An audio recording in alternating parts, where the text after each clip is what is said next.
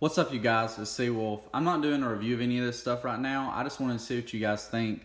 I'm working on another survival pack for a friend, and I've got this really cool bag. Let me show you guys. It's kind of like one of those satellite bags that they want filled up with tons of survival gear.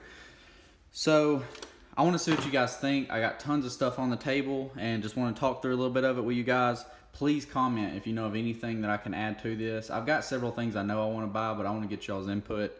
Tell me if there's things that you think would add to this. I had a guy comment recently on some medical and kind of trauma type gear to put in here, which is good for everyday life. If you're certified in like first aid or CPR and stuff like that, it's good to have.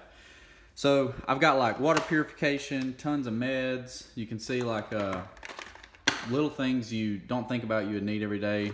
I bought one of these cat tourniquets. I had seen some guys on YouTube use these, and I heard from a friend that they're pretty cool. They're kind of expensive. It's like $30-something, but I mean, that's worth it if you're in a situation where you need that. Right in the rain pad, some wipes for your butt, obviously. Sawyer squeeze. Got some of these Tender Quicks. I'd never used them before. These things are sweet. Just a little folder. I'll obviously have a fixed blade in here, and this is the, I can't remember what this thing's called. Oh, the Voyager. This is a pretty cool little knife from Cold Steel. Pepper spray, map, some seeds, rolled gauze.